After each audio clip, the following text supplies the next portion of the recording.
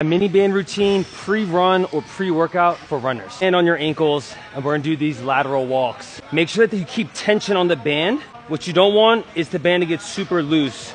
So take super small steps, 10 out to your right, and then 10 back to your left. Next one, we're gonna go in and out. So bring the leg in and then make a nice figure 8 with your legs. Once again, keeping tension on the band the entire time. And once you hit your 10th step, bring it back here in reverse. You're gonna stack your feet together. We got monster walks. The goal is kind of like a sobriety test.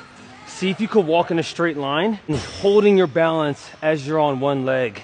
Go 10 steps forward and see if you can take this backwards as well. Last one, we have our banded high knees. Get the band around your actual feet and you guys can just get into a high knee position. You're gonna feel this a lot in the hip flexor here. It is on fire. You got 10 reps each leg. Do this for 2 rounds before a run or a workout.